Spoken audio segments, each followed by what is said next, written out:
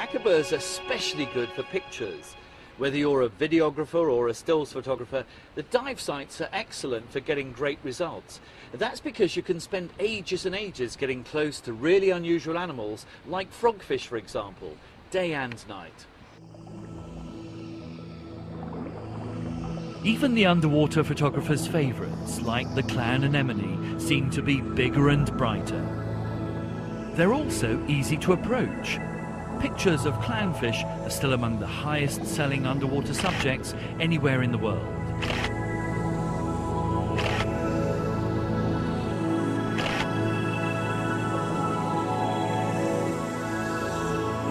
Small, densely populated pinnacles surrounded by gently sloping sandy seabed make photography much easier. Here the hazards of flapping fins breaking delicate corals are far fewer.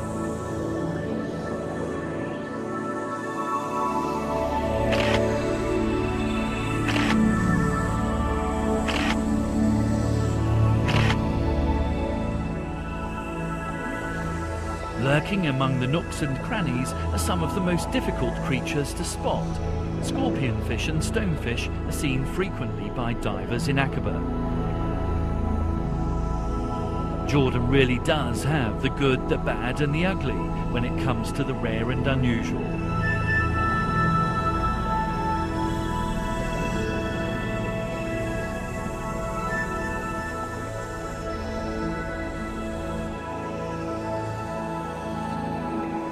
One critter that's not so easy to find in the Red Sea is the strange-looking frogfish. But here in Aqaba, the local terrain seems to have attracted more than its fair share of these tropical oddballs. Even so, finding a cherry-red painted frogfish to photograph is a real treat.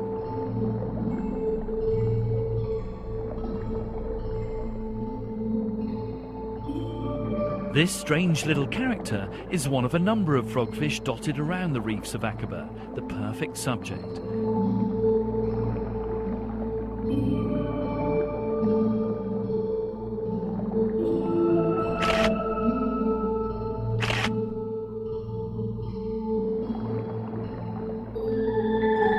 But here's an even bigger version who's got nothing better to do than sit around all day perched on a small coral clump, hoping for a tasty morsel to swim past.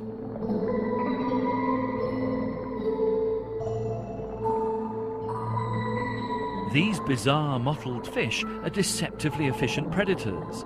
They can extend their mouths to swallow fairly large fish, and they can do so in the blink of an eye.